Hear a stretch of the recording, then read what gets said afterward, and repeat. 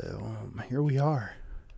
We're looking at Superman Peace on Earth. This is such a big format comic right here that I can't even fit it all on the screen at once.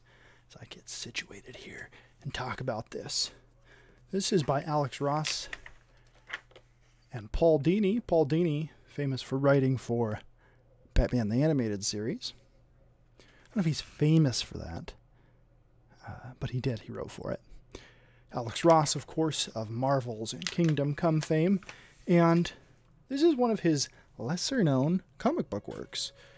You know, this is a labor-intensive way to make a comic book. There's a reason why this can't really exist outside of a few times that he's done it. He probably makes more money by just painting these superheroes and selling those paintings and licensing the prints and things like that, I would imagine, because that's what he does.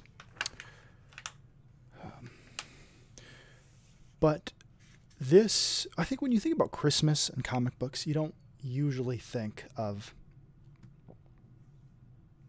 anything, really. There's not any well-known comic book works that are about Christmas. But I think this one should be more well-known. It's not exactly a superheroic tale. It's more about Superman helping people, bringing peace on Earth, if you will. That's kind of cool. You can see it's very Christmas themed and very amazing. Some really iconic poses, of course, like Alex Ross is known for. And it's mostly just him sort of narrating about what he does and where he goes. But this isn't as well known as Marvel's or Justice, even. It's another one that he painted over somebody else's pencils. But, you know, or Kingdom Come, those comic books that Alex Ross is really well known for, at least in the comic book world. When I wanted to show a comic book to my father-in-law, who hadn't read comic books since he was a kid, and when he did, he only read like classics illustrated comic books. He didn't read superheroes. This is what I showed him. I pulled this out in this format, large, and I said, "Hey, check this out." And this isn't typical of the comic book today. Even painted comic books aren't this detailed.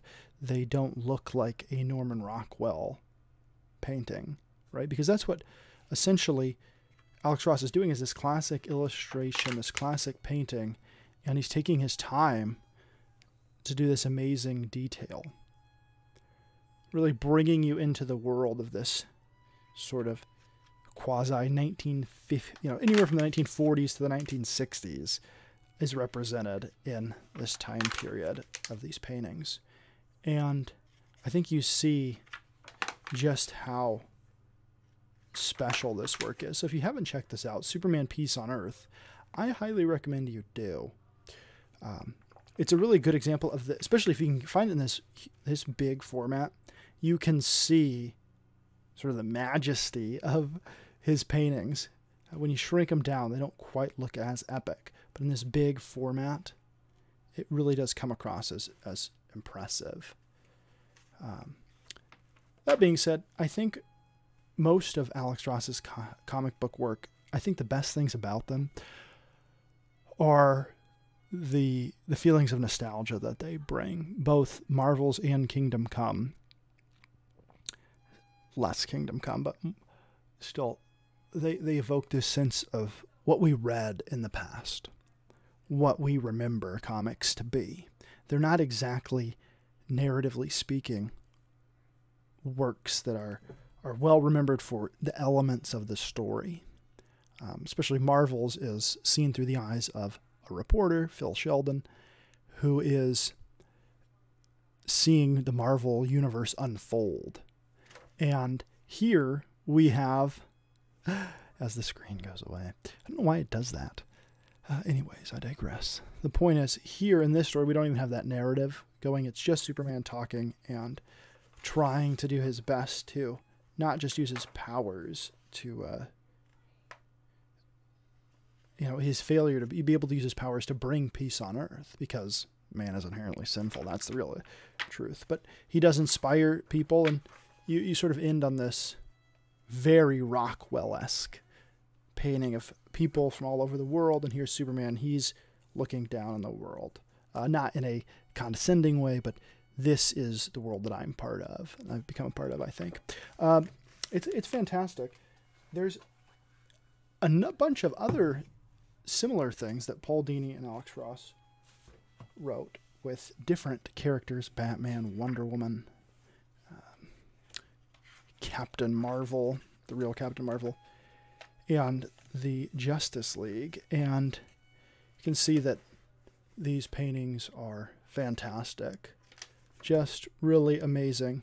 Not all of them are Christmas themed, but they sort of have that same element of being about the grand nature of superheroes and what they represent, which I think ultimately Alex Ross is able to capture that, right? The idea of the superhero. Some people are more able to capture action in comic books, to display a story with these great images, but somehow Alex Ross manages to capture what we think superheroes are in our brains. Like when I see this Justice League one, I remember the Justice League comics from the Silver Age that I read as a kid. I wasn't a kid when the Silver Age happened, but you get what I'm saying. Those comics that I found in the library, other places, and read. Green Lantern here, the Martian Manhunter.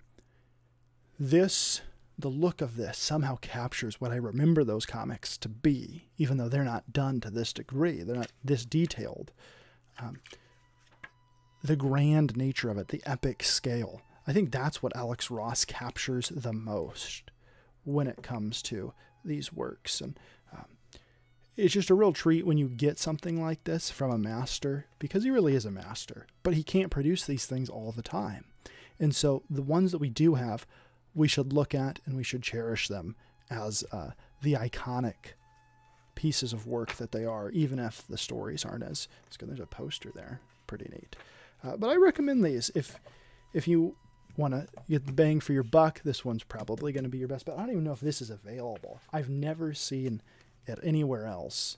Don't know if it was a special promotional item or what, but it is it's really amazing to see that. And I like to pull that out to show people that aren't familiar with comic books, because this really is a good way to say, they're familiar with Superman. They're familiar with this character, the iconic character, whether it's through a movie or just his pervasiveness in culture.